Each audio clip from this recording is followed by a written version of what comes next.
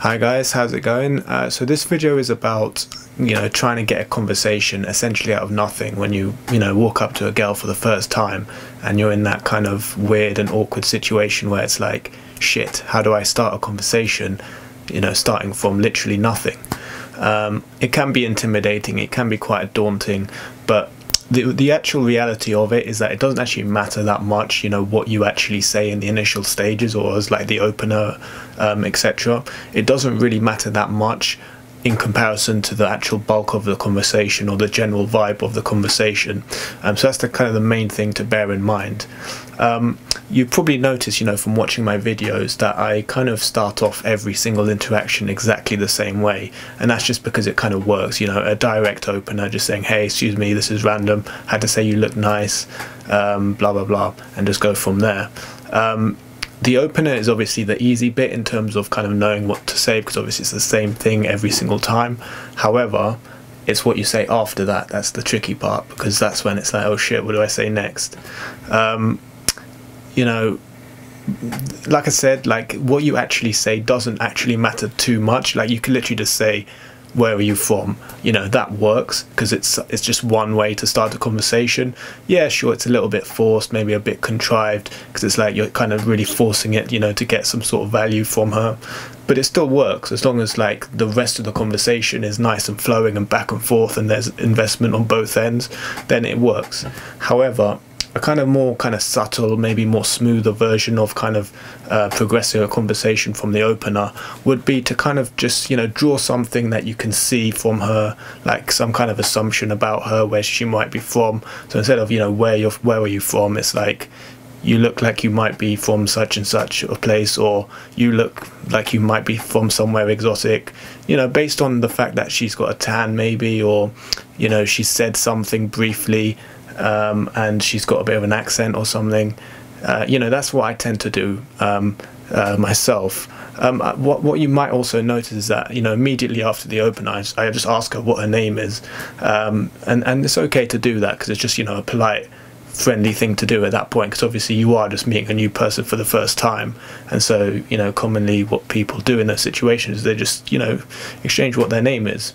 At that point, when the girl is saying what her name is and I'm saying what my name is, a lot of the time what tends to happen is that they forget, because they're not concentrating on what the actual name is. They're concentrating, oh, some random guy just come up to me, and I'm not really concentrating on what her name is. I'm concentrating on the next thing I want to say. But yeah, essentially when you're doing these conversations, you want to be able to transition the conversation in such a way that it's focusing on interesting and relevant conversation topics related to the girl, or related to yourself, or related to the situation. So the easiest way to transition into that is to just draw out something that you notice about her. So it can be anything, like what she's wearing, what she's doing, where she was going to, any kind of activity that you notice in the moment. So it's all about being present in the moment, and then just drawing upon what you what you can see, basically. And the key thing is that it doesn't have to be correct. In fact, it's good if it's not correct, because then she can tell you, and then you can be like, blah blah blah, oh okay, that's why I thought this, or that's why I said this, and you can have a bit of a back and forth, and it's a good opportunity to develop teasers in that moment as well. Because if you say, oh, for example, oh, I thought you would be Polish or something, and then she's like, no, I'm actually from such and such a place, then that gives an opportunity to explain why you thought that. And then it doesn't matter if it's right or wrong, it's completely irrelevant, but it's an opportunity to have a bit more of an engaging conversation, rather than, where are you from? Oh, I'm from Poland. Oh, cool. I've never been to Poland. Is it nice there?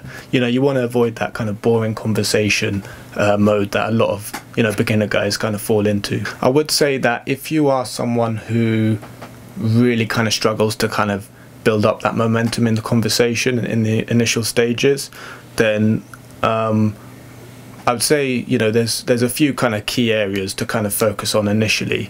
So it can be her accent, it can be her activity at the time. So she could have been walking, so you could comment on the fact that she's walking somewhere. She looked like she was rushing somewhere. You could maybe tease her about the fact that you know, she was rushing for the shops and shopping's not that important. Or you can be a bit, you know, cocky at the time and just say, you know, speaking to me is more important, blah blah blah, something like that. You can comment on what she's wearing, you know, her fashion, something like that, or like, you know, something interesting about, you know, something to do with her attire or her appearance. And you can comment on what she kind of just generally looks like, I guess, in terms of where you think she might be from. So there's a lot of just different things that you just can just pick up in the moment, but the key is just not to kind of overthink it too much. It should just be something that you just spontaneously think up in the moment, really, and you'll find that your conversation will just be a lot more fluid and just more engaging if you do it that way, rather than having this, you know, pre-planned thing in your head where it's like you're just reciting stuff that you've pre-rehearsed.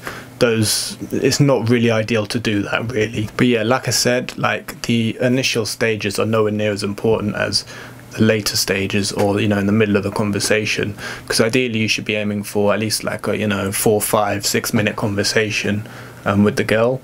And so, you know, what you're saying in terms of like the first, second or third sentence isn't really that important in the grand scheme of things. It's more about the actual bulk of it.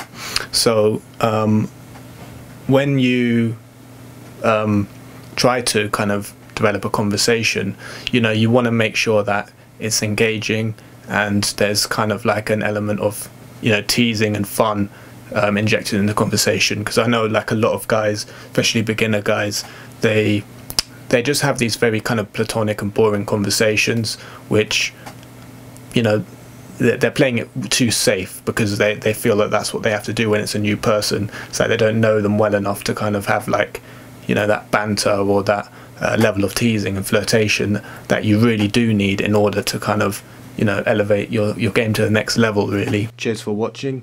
If you'd be interested in one-to-one coaching with me, where we'll go out in public and work on you approaching girls, or more generally with your social confidence, please visit my website ed-game.com.